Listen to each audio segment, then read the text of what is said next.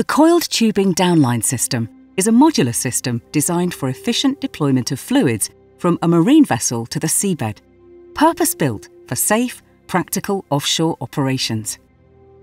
The system's innovative deployment base frame is welded onto the vessel deck using predetermined sea fastening points.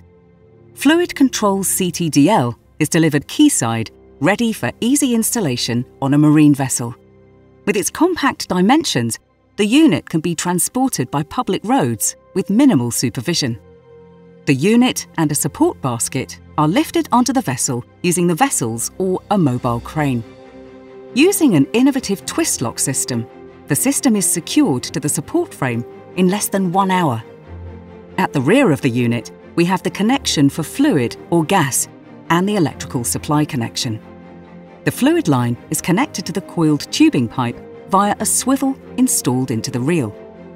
The CTDL is installed and the vessel can mobilise to the project location. Before connecting the subsea jumper hose, a sectional clump weight is installed at the end of the CT pipe.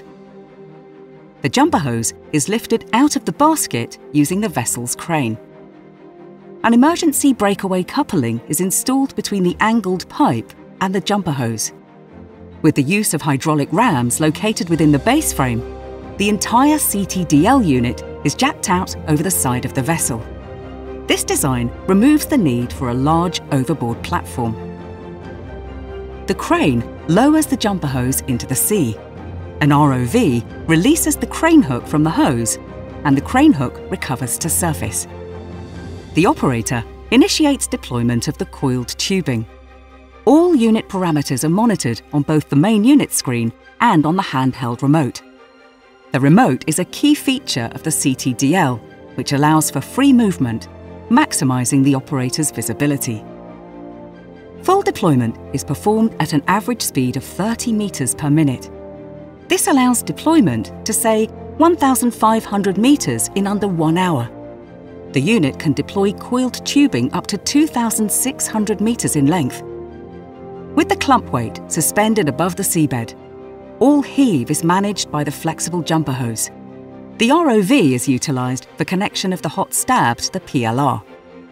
The ROV actuates the hot stab, ensuring a secure connection before it finishes the procedure by unlocking the emergency breakaway coupling's locking mechanism.